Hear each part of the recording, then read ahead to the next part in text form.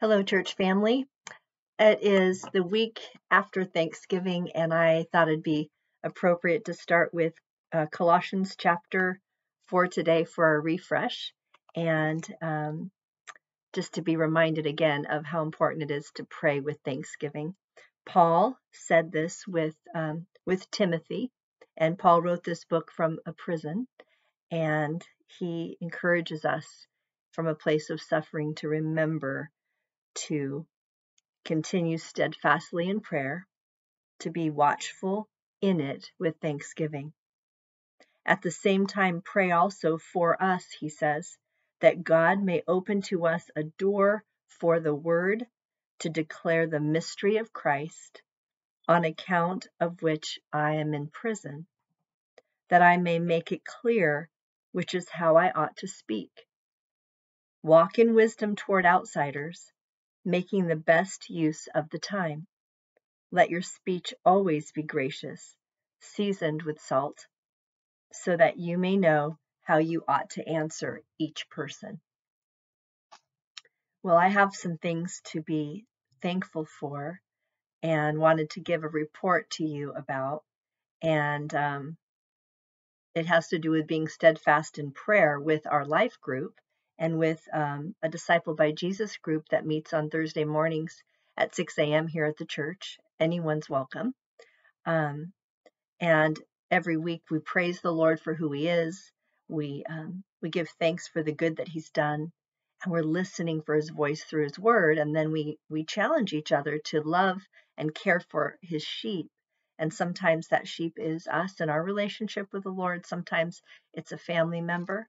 Sometimes it's a person in the church family that we want to love and care for.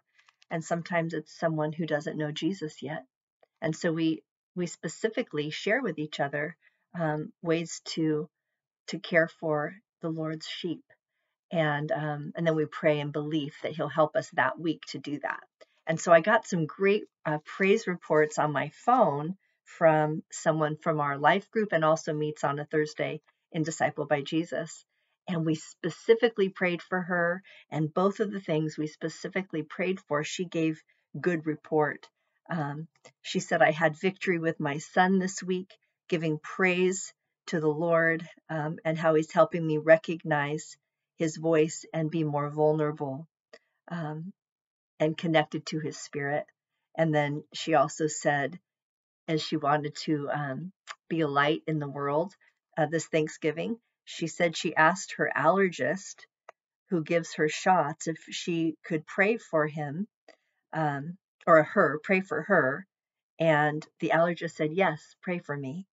And so she had victory in two things that we specifically prayed for her that week. And I also was prayed for by my life group that this Thanksgiving I'd have an opportunity to be a light with someone who you would probably consider, I won't go into the details, but an enemy.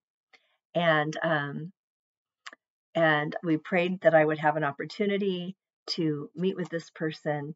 And actually things changed in my Thanksgiving that opened up a door for me to be with this person for about an hour.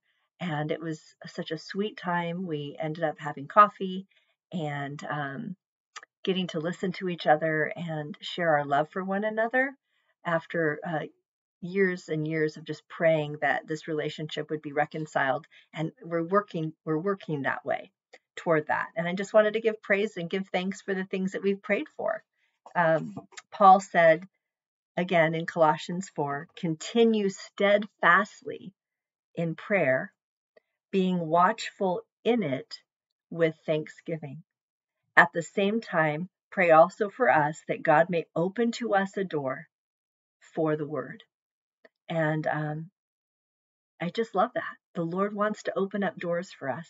And it's important that we pray steadfastly with thanksgiving, believing that He's going to help us. He's going to help us love and care for people and be a light to people in the world, in our families, in our church, who need to be cared for and loved this week.